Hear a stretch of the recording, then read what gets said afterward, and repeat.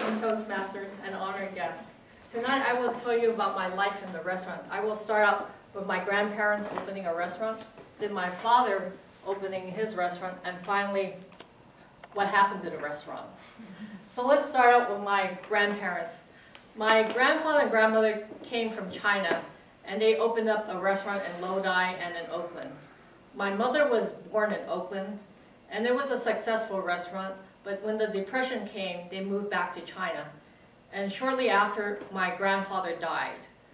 But however, they were able to build a new house in China, and they had a farm that provided enough for them to live on. Then, fast forward to my father.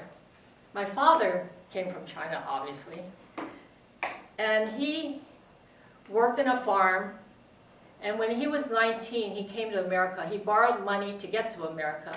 He was not a legal citizen either.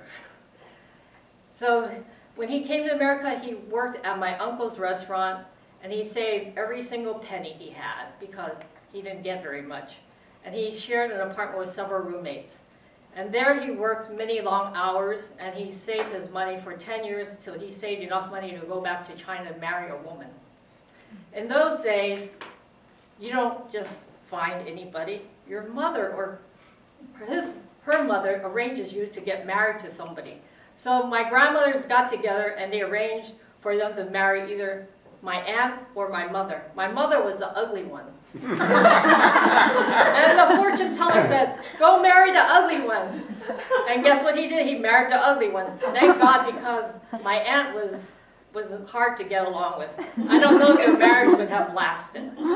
So finally, he brings her over from China, and they live in Chinatown, and he works in a restaurant many long hours. I had 5 sisters and 1 brother. And he saved enough money to buy his own restaurant in San Leandro. So in San Leandro, he worked many long hours. He would only come home from San Francisco on the weekends. But he was always very friendly and outgoing. He would always say, hi, how are you, to all the customers.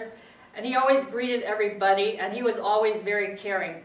So when the church needed potato salad to be made, he would make potato salad for them.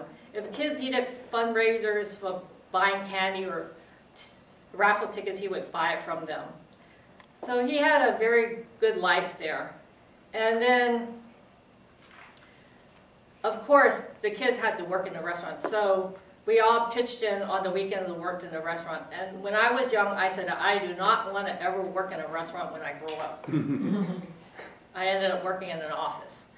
So there was a time when I really didn't like working in a restaurant because I had no social life when I was a teenager. I went to school Monday through Friday, and I worked in the restaurant Saturday and Sunday. And I really hated it at that time. But now when I go back, I don't really regret that I worked at my family's restaurant because it gave me a lot of job skills, and I learned a lot from my father, and I did learn how to cook a little bit.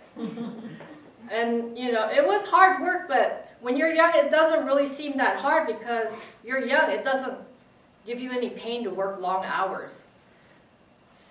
But it was different because all my friends were having fun and I had to work in the restaurant. So he finally did sell his restaurant and he started another business. But that's another story. And then after he retired, he started living at home with the kids in San Francisco. And then he passed away about 5 years ago. But I guess when you're 95, that's a long life. Yeah. So then a few years ago, I went to a Toastmaster meeting in San Leandro. And I told my husband Lou, I said, I want to go to my dad's restaurant and see what it turned out to be. So when he sold his restaurant, it became a Northern Chinese restaurant. And then after that, it became a Korean restaurant. And now it's a Filipino restaurant. And I told the owners, I said, my dad used to own this restaurant. They said, really? I said, yes. And so I looked around and everything looked so small because when you're young, everything looks so big. And then I went back and looked at the kitchen and the bathroom. I said, oh, everything's changed here. And I said, oh, but the food's not as good. But I didn't tell them that. I just ate it. I said, oh, I said, man, this isn't cooked real fresh because I thought the middle of my chicken adobo wasn't warm enough. And the rice was okay, but they still have a real good takeout business there because that's what my dad did a lot of. But what I learned is that you can accomplish anything you want. When my dad came here, he didn't have anything, and he would always tell us, I can do it, I can do it. He never said, I can't. He always said, I could. If you have a dream, you can reach it. There's always goals you can achieve, and never doubt yourself. Always reach your goals and never stop trying to accomplish something. That's probably why I'm still in Toastmasters. Well, thank you, everybody.